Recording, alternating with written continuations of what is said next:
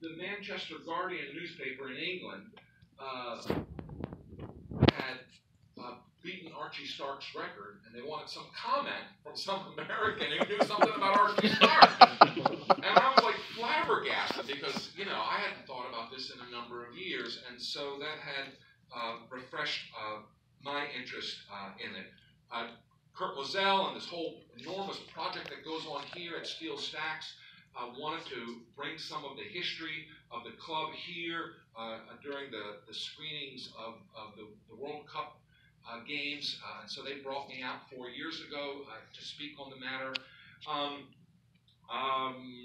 trying to remember why it is that the Sports Illustrated latched onto this story, but periodically journalists will call me up and they want to know more about the story of the Bethlehem Steel Club.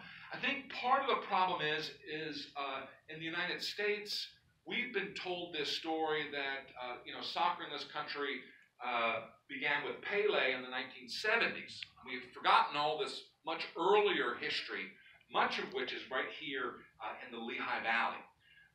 And so as soccer becomes more deeply rooted in the United States, I think more and more people are digging further and further back into the history, and an important part of that history is right here in Bethlehem.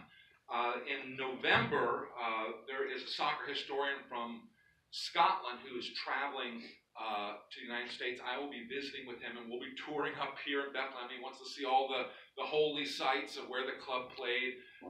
And so there is also international recognition now of what was happening with the Bethlehem Steel Club.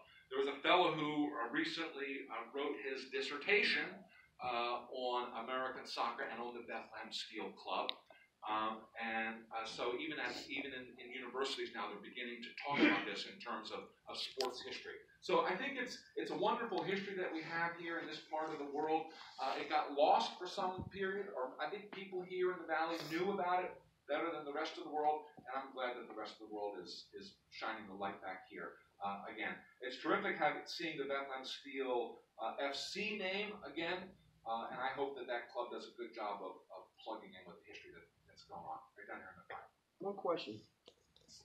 In the 20s, did some of the amateur